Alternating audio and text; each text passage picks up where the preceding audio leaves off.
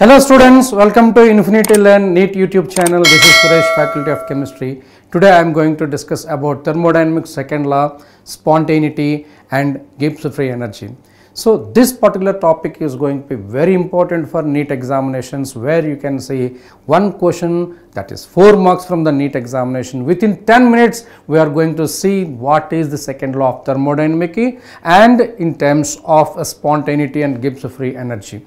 So let's see this thermodynamics, energy, entropy and second law of thermodynamics. Here you can see the particles which are free in state, they are random in state, and these particles, as you can see, they are compactly present. I just want to say here they are arranged, organized and compact. Here they are arranged free and disordered. So we need to learn about the concept of entropy based on this disorganized pattern of the particles in the matter. So entropy is nothing but the degree of disorderedness. So that's I want to say a measurement of degree of randomness of the energy in the system. The lower the entropy, more is the organized, and less is the entropy, is less random it is, and vice versa. You can see here it is compact and here it is more free. So degree of randomness is more and entropy is more. You can say high entropy, here degree of randomness is less and entropy is less. It is a nothing but entropy, and entropy is a measure of degree of randomness or degree of freedom of a system. It is denoted by S, and it is a state function and it is an extensive property. And absolute value of the entropy you can't measure it, rather you can measure the change in entropy. And entropy substance is lowest in a crystalline state and highest in its vapor state or a gaseous state. You can also see the order of entropy is given. Gas of the entropy is greater than liquid entropy is greater than solid entropy. And also you can see the difference between enthalpy and entropy.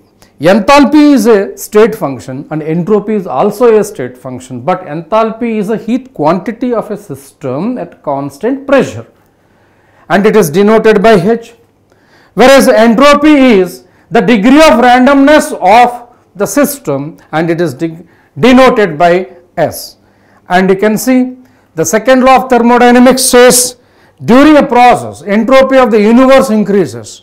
So I mean to say entropy of the system plus entropy of the surroundings should be greater than 0. It should always increase during a process. So a liquid goes into the vapor state, its entropy is increased. And also you can see the entropy change between any two substances of the same substance is at equilibrium. Delta S is equal to heat Q reversible upon temperature. And I want to say if the process occurs with a change in temperature, then to calculate the entropy change, you are going to get delta S is equal to sum of the dQ reversible upon temperature T. And you can also say it's a very important point, and absorption of heat by the system leads to the increase in the kinetic energy. As increase in the kinetic energy increases entropy, and each and every point makes a sense. It can give a single question or single option from the theory based physical chemistry topics.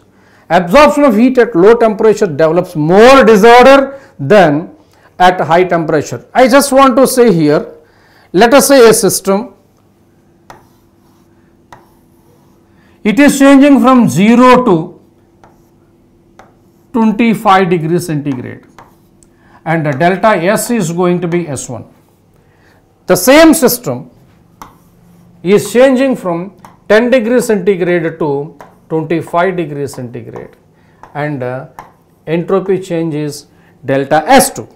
So the quantity of delta S1 and delta S2, the magnitude of delta S1 is greater than delta S2. That I want to say here, the absorption of heat at low temperature develops more disorder, so entropy is going to be more. Based on this, we can see the melting from the solid and the gas and the liquid, change in entropy is extensively increasing. And also you can see second law of thermodynamics, in that unit of entropy is joule Kelvin inverse, and for a spontaneous process delta S is equal to positive, and for a non-spontaneous process delta S is going to be negative. So randomness increases, spontaneity is there. Randomness decreases, inclined for non-spontaneity. And at equilibrium it is supposed to be 0. I mean to say delta S total, universe is equal to delta system plus surrounding should be equal to 0. And I want to say entropy change in the reversibility. So when a system changes, make a energy transaction with the surroundings, so the entropy change of the system is equal to the minus of entropy change in the surroundings and vice versa.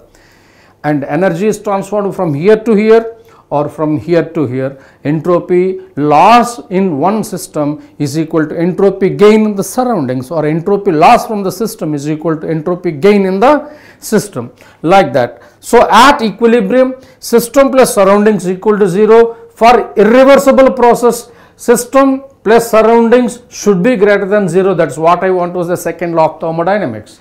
So in that, for in isothermal reversible expansion of a gas, work irreversible will be less than that work reversible, and heat irreversible also less than that of heat reversible. And as I just want to say, magnitude of the work irreversible should be less than magnitude of the work reversible. So always we know fundamentally work done in a reversible process is maximum, and say that reversible heat is greater than reversible heat. Delta S system is equal to Q reversible by time, and this is your second law of thermodynamics. For surroundings is equal to minus Q reversible by T temperature, so that delta S system plus delta S surrounding should be greater than 0 for an irreversible process. That is what I want to say, the second law of thermodynamics. And you can see spontaneous process, criteria of spontaneity. A spontaneous process is a process that takes place by itself. Say example here, a stone is rolling down the hill, so you need not have to do work on it, so it comes by itself. That is what you call it as a process is spontaneous. If you talk about non-spontaneous process, the process which do not takes by itself is called non-spontaneous process. So the reverse process of the flow of water up the hill, it's not spontaneous. You have to do external work for that. And flow of heat from a colder body to hotter body, heat always moves from the hotter body to colder body, but the reverse is not possible. And same thing you can see, rolling down a stone is a spontaneous process, and climbing up is a non-spontaneous process. So I just want to say, what is the criteria of spontaneity? So you can see various examples. The criteria of spontaneity. Spontaneity mainly develops on two processes. What are the two conditions? First condition, tendency to have the minimum energy and the tendency to have the maximum randomness. So these two parameters together will play. So when these two parameters together will play, tendency to have minimum energy, tendency to have maximum randomness, from there you have to say minimum energy decides the enthalpy and the randomness decides the entropy, and these two variables are related to one more variable, that is called Gibbs Free Energy Change. What is this Gibbs Free Energy Change? This is the energy actually used for the work done of a system, and it is given as Gibbs Free Energy. It measures the capacity to do useful work to decrease the value of a system whose value is decreasing is actually used for the work done. That is given as relation between Gibbs Free Energy, enthalpy, temperature and entropy are given as G is equal to H minus TLs, and in this delta G system is equal to enthalpy of system minus T entropy of the system plus S delta S of the system, and based on that delta G system is equal to delta H system minus T delta S system. This is what you can say Gibbs Helmholtz equation, and you can also say change is this much. This equation is called as Gibbs Helmholtz equation. We can have direct questions based on this Gibbs Helmholtz equation for any kind of competitive examination, especially from this NEET examination, from the NCERT line by line. I just want to give you how to apply this delta G values for this process. You can see Gibbs Helmholtz equation says delta G is change in Gibbs free energy, delta H is enthalpy change.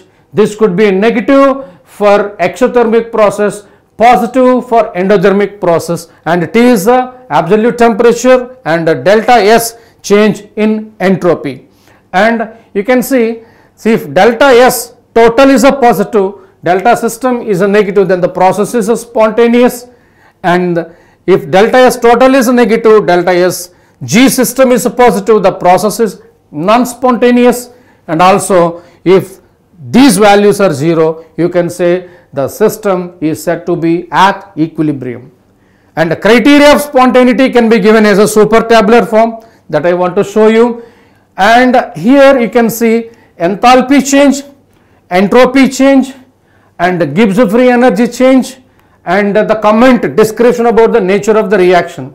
Here delta G is equal to delta H minus T delta S. If this value is negative and this value is positive and this value is going to be what? So like that the magnitude of the positive and the negative combinations are given and a comment is written. Based on that, just simple theory based questions you can see from the NEET examination, especially from the thermodynamics. And if delta H is negative, delta S is positive, delta G is going to be negative, so that the process is going to be spontaneous at all temperature at any cases. And if delta H is negative and delta S is negative, delta G is going to be a negative. This is possible spontaneous only at low temperature. And also you can see delta H is negative and delta S is negative, delta G is going to be positive, and this is going to be never non-spontaneous at high temperature. So it is a non-spontaneous at high temperature, and positive delta H is a negative positive delta S, and delta G is going to be negative if at all only at high temperature the process is going to be spontaneous. Like that simply you can apply Gibbs Helmholtz equation and you can check the criteria of spontaneity. And also see delta H is a positive, delta S is going to be negative. In that case delta G is going to be positive, non-spontaneous at all temperatures. So first case spontaneous at all temperatures, last case non-spontaneous at all temperatures. So this is the criteria of spontaneity. Based on this table, definitely you can grab one question from the NEET examination. And also let's check a couple of questions before we end up the session. And at equilibrium, x plus y reversibly gives rise to w plus z. Delta H is positive and is spontaneous in the forward direction, then the corresponding sign of the delta G and delta S should be respectively, it is given as negative and positive, and the delta G is supposed to be negative, then only the process is going to be spontaneous. Delta S is positive, then only the process is going to be spontaneous. And also you can see, although dissolution of ammonium chloride in water is endothermic process, that's the reason why when ammonium chloride is dissolved in the water, the container is going to be cool in nature, because the process is going to be endothermic, surrounding heat go into the system, so surrounding experiences coolness. And you can see it spontaneous because delta S is positive, delta S is positive, and delta H is less than T delta S. That is going to be the answer for this question. At last, for the process, water which is ice and is converted into H2O liquid, and 273 Kelvin means it is going to be 0 degree centigrade, 1 atmosphere. At this condition, there will be an equilibrium between these two. And which of the following is true? Of course, there is an equilibrium. There should be in Gibbs free energy change. Water is equal to Gibbs free energy change of the ice. So I just want to say option 1 is the correct answer for this question. And children, today we discuss about the second law of thermodynamics, entropy and spontaneity connected with the Gibbs free energy change and Gibbs-Helmholtz equation. And based on this Gibbs-Helmholtz equation, a tabular form is also discussed. Based on that, you will be getting a straight away direct question from the NEET examination paper, and study well. And if you have any doubts, you please mention in the comment box, and please like the session, share with your friends and subscribe to Infinity Learn NEET channel. Thank you very much. Thank you.